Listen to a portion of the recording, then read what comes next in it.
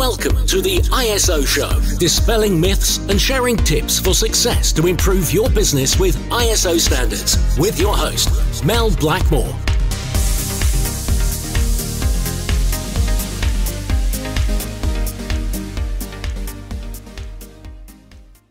Hello and welcome to the ISO Show. Thank you so much for joining me today. Well, my guest today is a person who is setting the standard in retail sustainability. I'm absolutely delighted to welcome to the show Adam Hamilton-Fletcher, who's the founder and managing director of Design Conformity. Welcome, Adam. Hi. Great. Thanks very much for joining us today. So I'm really intrigued by this subject because obviously in the past we've talked about sustainability standards for businesses. And we're going to be talking today about setting these standards, which is really exciting for products.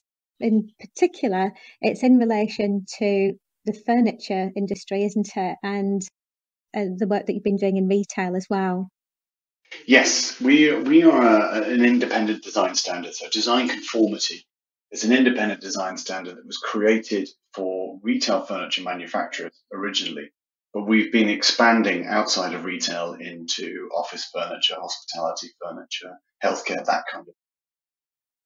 Right. So could you tell me a little bit more about Design Conformity and what you do and what inspired you to create it? Yeah, sure. So my background, I worked in the manufacturing industry for about 15 years, designing lighting systems for major retailers, people like Boots, Next, Marks and Spencer's, Morrison's. In particular, the lighting that went into the displays. And as a salesman, I was out there pitching my very expensive product. And it was expensive because it was very, very good at reducing energy. So I had to create a business case for my product. And that meant developing a specification, understanding the customer's requirements, and then developing a solution that met those requirements. There's no standards in the retail display industry. There is some small standards in America, but in the UK and Europe, we don't have standards. So born out of that desire to understand the customer's requirements, develop a solution that meets that requirement, we created Design Conformity. And over the last 5 years, we've grown from what started as an electrical and lighting standard into a full carbon certification company. Exciting. So I know that your goal is to become the gold standard for sustainable furniture design through your suite of products and your life cycle assessment certification process. I think just kind of digging into circular design, because obviously that's at the heart of what you do. What is circular design, if you could share that with our listeners, and how does it help companies to reduce their carbon? Circular design is born out of this principle of a circular economy. A linear economy is when we take a raw material, we use it, we process it, and it's disposed of. It goes to landfill or something like that. A circular economy is where we take that waste product and we design it and use it into a new product that can be repurposed and refreshed and reused. And then eventually those materials can be recycled. So the goal is to not use raw materials at any point. And that happens in stages. That's the aspiration. So circular design is the intent to minimize environmental impact, to design equipment that could be reused and repurposed, and then at the end of its life recycled. Okay, great. Thank you. And could you give me some examples of what you actually do then? Yes, certainly. So while you guys work very, very well in company level analysis, reporting and implementation of standards, what we do is look at within the company, within the design team, and we do something very similar. So we look at the way that companies design their furniture, and then we take them through a learning process. We have an online guide, we have a design course that we take them through to help them to understand how to design that product in such a way that it can be repurposed or reused, where the amount of materials used in it can be reduced, where the shipping requirements could be reduced. A typical thing would be to source locally. knockdown fashion, or they call it KD fashion. So you design the furniture so that it could be flat packed, shipped, and then built as required. So we look at that whole design process. We look at the way products are maintained. We look at the materials they're made from, and then we advise on better materials. And we have an online carbon calculator, which allows companies to select different materials. They can see the environmental impact of those materials. Say, for example, what's the difference between a Corian kitchen worktop and a marble worktop? What difference that would make between selecting those two materials?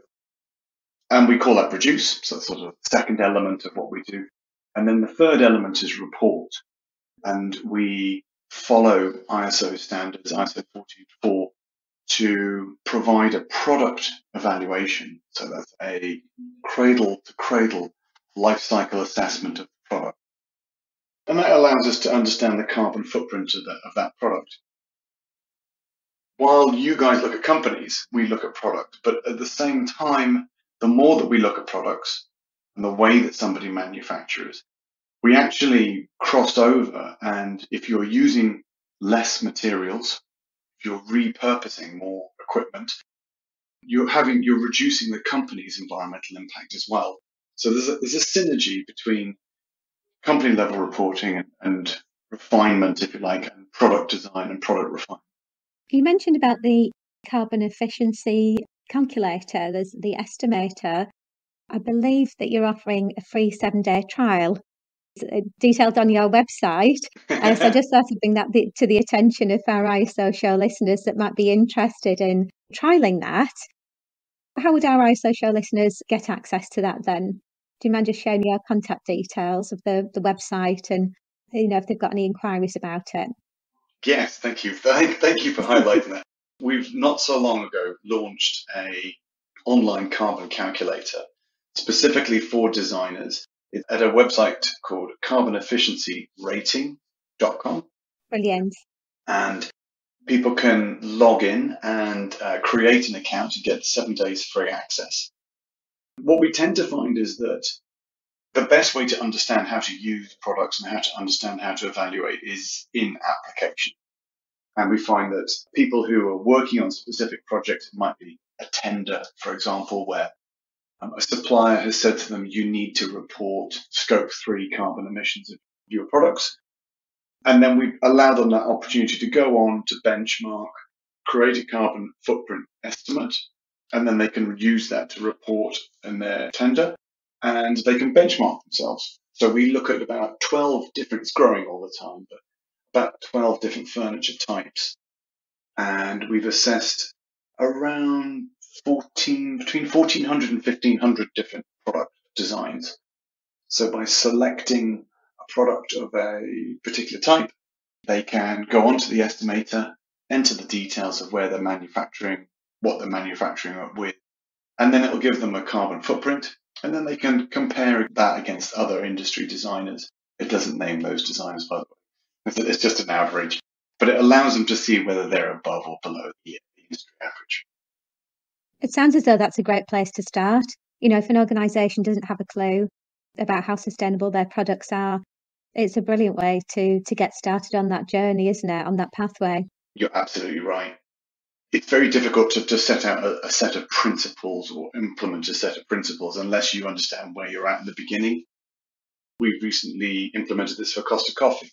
They are looking to reduce the environmental impact of their shops, their coffee lounges, and the beginning of that process is to work with their manufacturers to identify the environmental impact, carbon footprint of the furniture that they've got. And we look to do that quickly and cost effectively as possible. It's free to subscribe, so that's quite cost effective. But what it does is it helps create a benchmark, and it helps people understand where the key indicators are to help them reduce that carbon footprint. Right. So ultimately, this is heading towards certification then, I guess, isn't it? In terms of having, like, if you're going into John Lewis to buy a washing machine and there's information on the energy efficiency rating on that, then you're basically applying something similar from a carbon perspective on furniture products. That's right. we've plagiarized the EPC, if you like, the Energy Performance Certificate. So it's very recognizable to consumers. We have a carbon efficiency index, if you like, from C1 to C7, which listeners would be familiar with. It's it looks like you would, as you say, you'd see on an energy certificate. But what it measures is the total carbon footprint divided by its size, divided by its life. Because when you design something in a more circular fashion, you're extending its life. If you are designing it in a circular fashion, you're reducing the weight of materials and therefore the density of carbon within a square meterage, for example. So we score things by carbon efficiency, and by processing that, if you like, that's through our software, we're able to produce a certificate. And then at the end of that certificate, we have an eco label. And our ambition is to become a highly sought after and aspirational eco label. Not too dissimilar to British standards. So if you can imagine that British standards is a quality design mark, we are a quality and sustainability design mark. Great. So in terms of the circular design certificate, it sounds as though this is definitely the way forward. I mean, I don't know, while we haven't had it in the past, obviously it's great that Design Conformity have created this, and hopefully this podcast will bring awareness to our audience, and that the fact that this is an opportunity if they're looking at demonstrating credibility by using an independent design standard for those products. So I was just wondering, what would you say the benefits of circular design certification? I think there's a careful balance between reportings and ratings. And we sit on this kind of balance between carbon reporting and carbon rating. As you well know from PAS 2060 and ISO standards, there's an awful lot of data gathering, collation and process management to reducing carbon. And that sometimes can get lost in its explanation to consumers or people who are buying or using the product. So in the same way that we might look at it, we don't want to fall into this trap of being just a green label, a green stamp of approval. What we want to be is a balance between the environmental reporting, which falls into the Scope 3 reporting requirements of bought-in goods and services. So capturing that process of cradle to cradle analysis on carbon footprint, and then translating that into something that's easy to understand, recognizable, in a format that buyers and consumers can use and understand, and then presenting that in a certificate.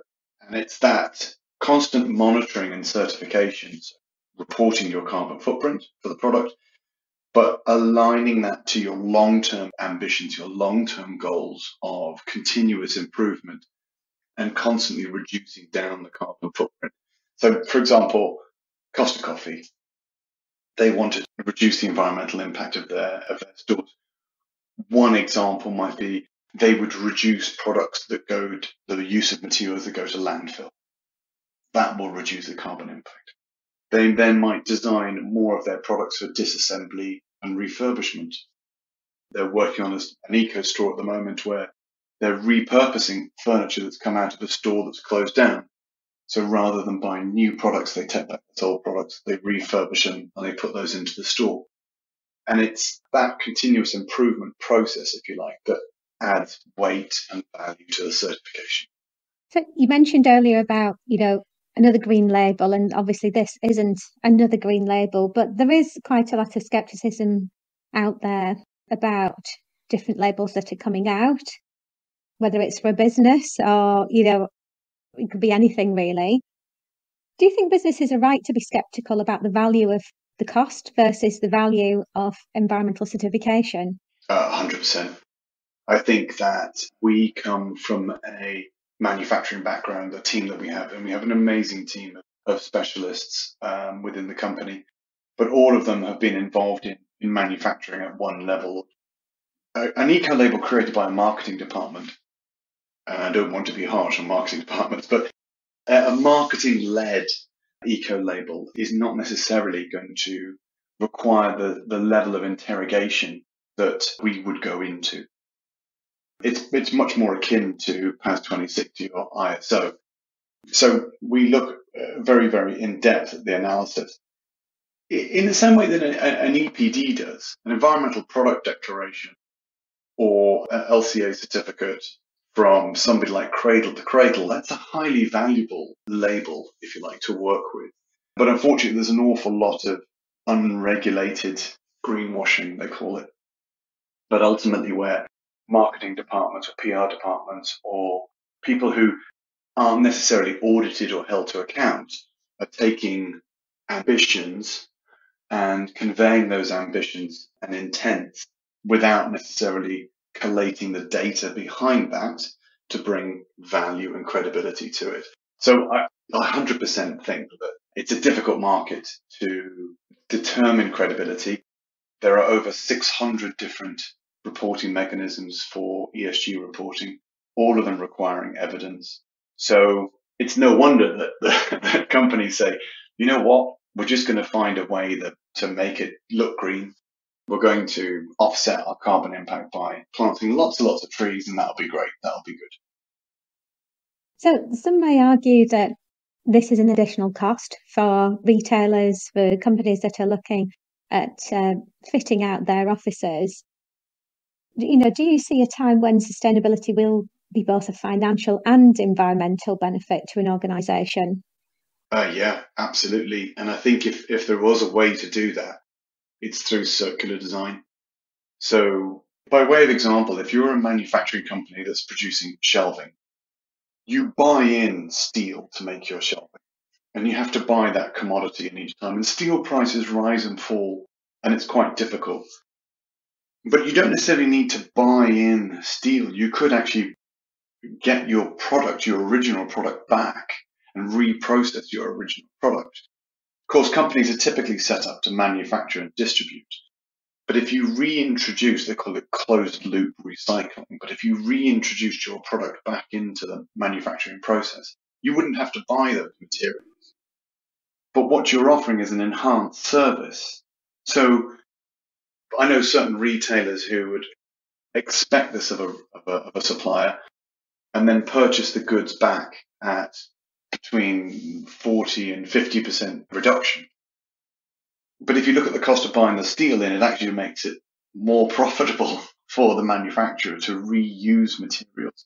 So I think it's still early days. I think you've got to be set up as a company in a way to receive goods back. And I think that's a hindrance. I think collecting from store, shipping back to the factory, cleaning it all, processing. We're talking about very, very manual processes. And I think there's some obstacles to overcome in that sense. But once a company is set up in such a way as to receive product back, reintroduce it into the supply chain, there's an opportunity to improve margins. I think also sourcing locally reduce shipping costs in some respects. So I think in different ways, there are opportunities to make it pay for itself. That's going to happen over time. I don't think there's a quick win. But I think as companies design products that can be repurposed and establish ways to receive and reprocess them, though ultimately that will lead to profitability. There is another side to it, which is that increased share value. Better stories, better results go into ESG reports that drive investor demand. So there's that side of it, but I think it can be done at a more fundamental level. I think it can be done from a design point of view. And could you talking about, I know you mentioned a couple of companies earlier, but could you give us some examples of, the types of organisations or sectors who are really embracing circular design and succeeding? It's a very good question. The first one that pops to mind is because we work in retailers, is Tesco's. So Tesco's have a policy whereby they will purchase in their metal shelving, they will use that for 5 years. It's then taken back out of store, it's powder coated, cleaned, and then reintroduced to the store. Every time they do that, they're reducing the environmental impact of the carbon footprint of that shelving by 70%. Wow. So it's 70% less than buying a new set, and again and again. And they can do that about 5 times. So it can make a big, big impact. Introducing, where anything is electrified, you can get some quick wins. So for example, the Boots beauty halls. They went through a program a couple of years ago of introducing lots of new exciting brands into the beauty halls, and they took the opportunity to introduce our certification, and we set standards for all the electrical energy consumption, if you like. And that's energy consumption can have a big impact because it goes into store for 5 years. And by working with about 45, 50 global brands, a lot of collaboration, we were able to reduce the carbon footprint of the stores by about 39%. So there are companies out there that are looking at this in a kind of a bigger, broader sense. It's a strategy, and then finding ways to succeed. Right. Okay, it's great to hear those examples and those numbers as well. So it's already, I know it's still fairly early days, but it sounds as though you've made great progress in terms of transforming the retail industry already. So yeah, very best of luck. I wish you all the best with that, Adam. I think you're definitely on the right path. And well, I'm just, delighted that we can share these stories with our iSocial listeners. So if there are any, designers, architects, manufacturers and suppliers listening to this, and they'd like to find out about what you're doing and how they can start to get involved, do you have any guides or information that you could share with our iSocial listeners? Absolutely. We've got the Circular Design Guide, aptly named, which is available on our website. So if they log into designconformity.com and they go to the product section, we have a guide there, and they'll be able to download the guide. It took a couple of years to write, and there was about 14 people involved in it, so it's a bit of a collaboration. It's a little bit organic as well because we're constantly finding and updating, but that would be a great place to start. That would give them an overview. Yeah, sounds like a good read. I'm going to be downloading that to find out more about it. Well, it's been really enlightening speaking with you today, Adam. I'm absolutely delighted that you could spare the time to share with us a bit more about design conformity, certification, the estimator that you've got online, the software that's available, and the guide. So, it's been a pleasure speaking with you. So thank you very much. And thank you very much. I've been a listener for a while, so to be on this side of the speakers is something special. Thank you very much indeed. Great, no problem. We'll be including all of the links that Adam mentioned earlier in the podcast today. We'll be including all of that in the podcast show notes. So wherever you're listening to this, whether it's on iTunes or Spotify or even YouTube, just click on the link and it'll go through to the various pieces of information that we talked about today. If you liked listening to the podcast today, we'd love to hear from you. We'd love to get your comments. And if you can leave a review, that would be awesome, because then this gets this podcast out to a wider audience. But yeah, thanks very much for joining us today. And I look forward to catching up with you on the next episode of the ISO Show. Looking to achieve certification to an ISO standard, or just need a helping hand with ISO compliance? Contact us at blackmoresuk.com.